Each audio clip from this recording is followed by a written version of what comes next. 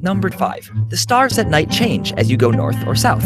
For example, Orion is upside down if you're in Australia. Ooh, wow. Okay, let's draw a little picture of Orion on a piece of paper, shall we? And let's tape it on the ceiling. Okay, so now I'm standing here. Let's say I'm in the inner part of the circle that would be called the northern hemisphere on the globe. And I look up and I'm looking at Orion's head. Cool. Now let me cross over to the equator and look up. Huh. Cool. Still looks the same.